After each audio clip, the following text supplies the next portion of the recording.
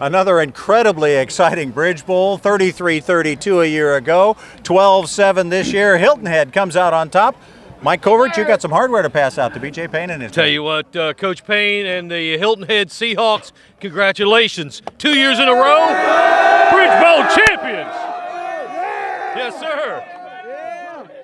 Great job out there. I tell you what, defensive game, all the guys on defense, incredible play. Coach, you had a defensive, the whole team up, but especially that defense. Big props. Yeah, they played their tails off. You know, we did what we needed to do offensively. You know, we played the field position battle.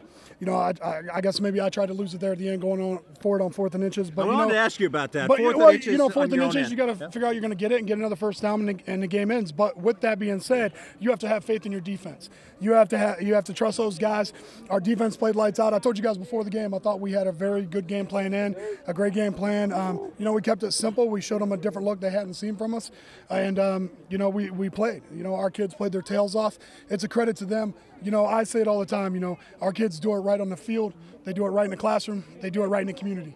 And when they do those things, they reap rewards. This is one of those rewards, and this is a pretty big one.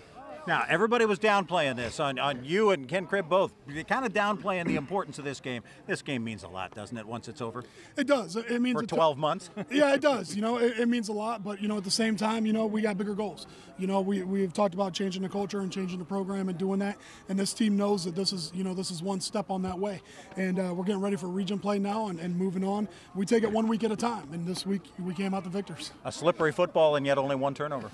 Yeah, you know, both teams, you know, executed and did that and did some things. There was, you know, a couple big plays back and forth. But, you know, our kids played to the end. And that's what we tell them. It's going to take 48 minutes or whatever it takes. And we played hard all the way through.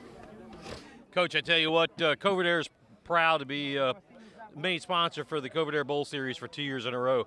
And I tell you what, your football program really impressed a lot of folks tonight. I'm sure that there's somebody sitting up here from Hanahan that is going home right now, scratching their head, going, wow, we're going to have to prepare for Hilton Head and the Seahawks. Yeah, you know, like I said, we take it 1 week at a time. Our kids busted their butt this week in practice. I said it. I said Monday was our best practice of the year. And when you practice that way, you play that way.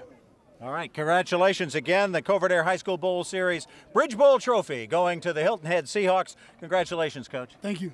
We'll be back with the Lava 24 Fitness MVP Award in just a moment. You're watching high school football here on WHHI Sports. Seahawks are winners.